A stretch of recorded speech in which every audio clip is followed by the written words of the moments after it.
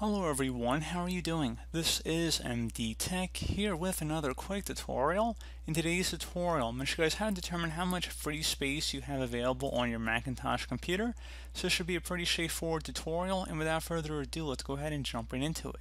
So we're going to start off by just navigating to the desktop and then select the Apple icon at the top left corner of your desktop screen, and then go ahead and select About This Mac.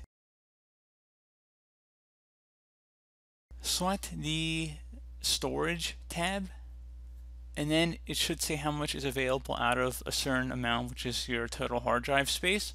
And if you hover over versus calculating, it may change slowly, but you can see right off the bat it says about 19 gigabytes are currently being used in our case.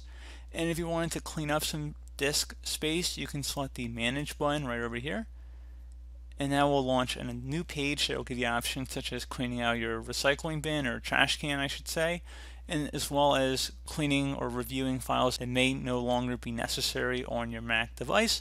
So it'll give you like basically different disk cleanup options basically. So I'm just going to wait for it to load up here just so you guys can visually see what I'm referring to.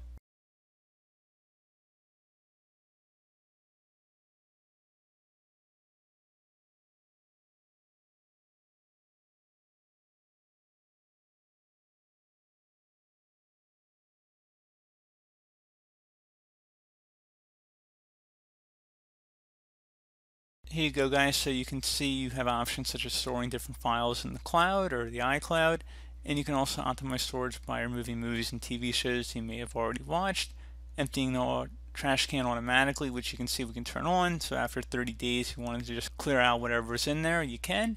And you can also review files or clutter that may no longer be needed. So if you select the Review Files button, you can see there aren't too many in here. It's only about 4 kilobytes, so it's a very small amount. I don't even actually see any coming up in this list here. Maybe if we waited a little while, we'd see something, but other than that, it really doesn't look like there's anything for us to delete in here. But pretty straightforward, guys. Do hope that I was able to help you out, and I do look forward to catching you all in the next tutorial. Goodbye.